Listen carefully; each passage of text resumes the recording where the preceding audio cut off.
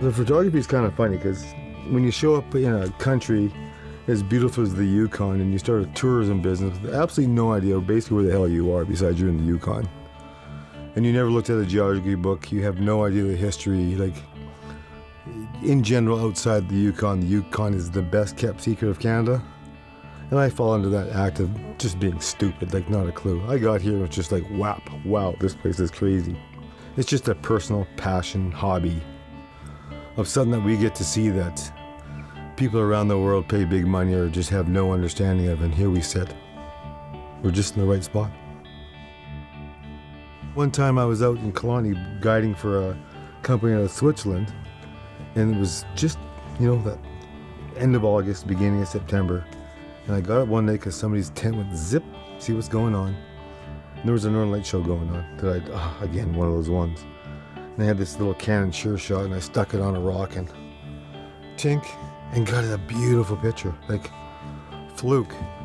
And that kind of set the hook.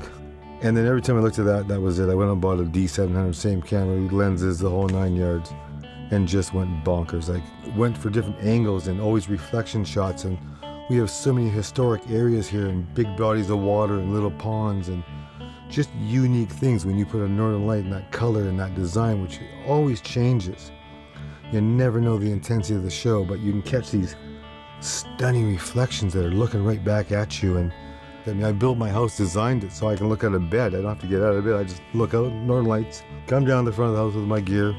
You're pushing buttons on your camera and you're literally looking behind you because the show's over here and there's a show over there. So it's easy here to get addicted to. There's the little town's lit up perfectly. I mean, how do you not?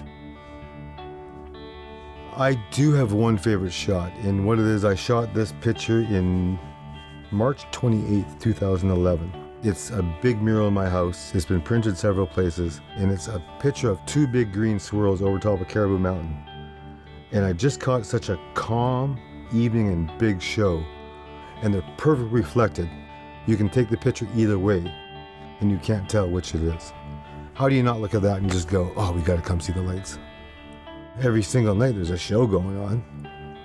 And I used to do like every single night because there's a show going on. Like, why would you miss it?